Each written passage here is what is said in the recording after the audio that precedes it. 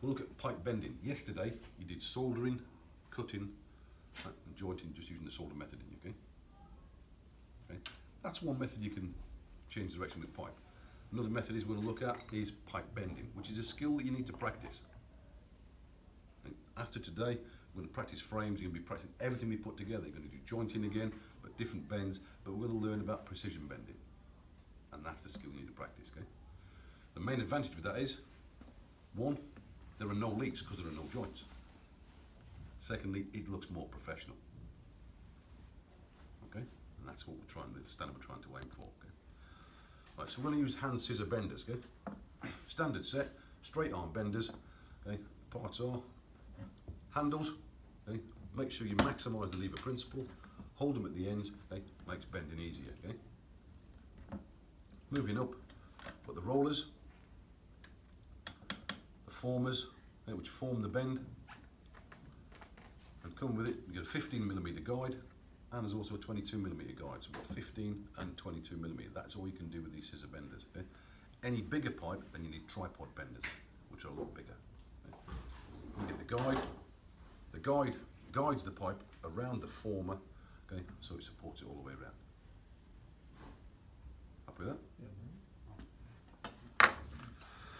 Checks that you need to do. When you open the benders, you need to make sure there's a gap between the arm and the stop, so the stop can freely move. You can open the benders too far, and the stop won't move. Okay? Just close it with the left hand, so we can operate the stop. Check the rollers move freely. Then check all the nuts are tight. Okay? It's especially important on 22mm. Okay? You need to add a lot more effort for 22mm. Okay? This roller, when you put the form in, the pressure is square on into the former. If you don't check this nut and you bend in 22, this nut comes loose because it presses tight onto the guide, and as you roll, that will press onto the nut and slowly undo.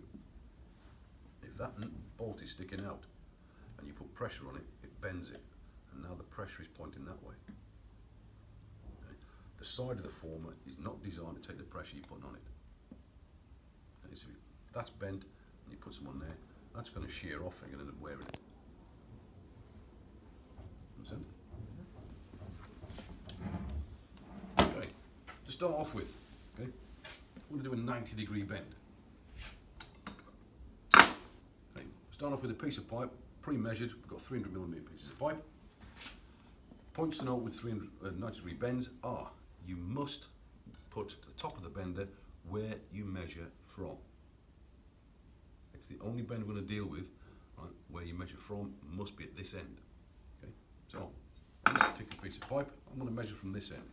I've got a big pen so you can see what I'm doing. Okay? Okay? I'm going to measure from that end. Okay? I'm going to measure down exactly 150mm. Okay? Because I want that to be my new centre line. Okay? So when I bent the pipe, that's exactly how it's going to sit. From a set point, bent round to an exact centre line, exactly where I need it. Copy that? So where I've measured from, centre line, but you need to go back half a diameter. In this case, 7.5mm, because we're dealing with 15mm pipe. Okay, so the pipe marker now should look like that. Where I've measured from to my centre line, back half a diameter. Understand? Then you just pop it in the bender. Now when you pop it in the bender, okay, to start with, you'll feel like you need 3 hands.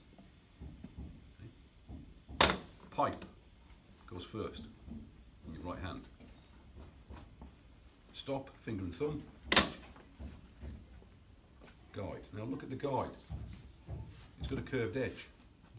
Top tip, gents, curved edge towards the pipe. Right? And slide it in just short of the stop. So it's pipe, stop, guide. Change hands, close the benders. Right? Close them until it holds the pipe in position. Doesn't matter where it is yet, don't worry about it, okay? Because we're going to now position it properly. need your set square. Fat bit, thin bit. Put the fat bit on the pipe. Push it inside the former. Now, we've measured from there. Okay. There's our centre line. There is our 7.5 mil line, isn't it? Okay. That's the one we need. Okay. So we need that line in line with our square. You can see at the moment it's too high, isn't it? Okay. So we'll just tap it down. Tap gently. Push some more. Right. There you can see now that's in position. Okay. Happy with that? Yep.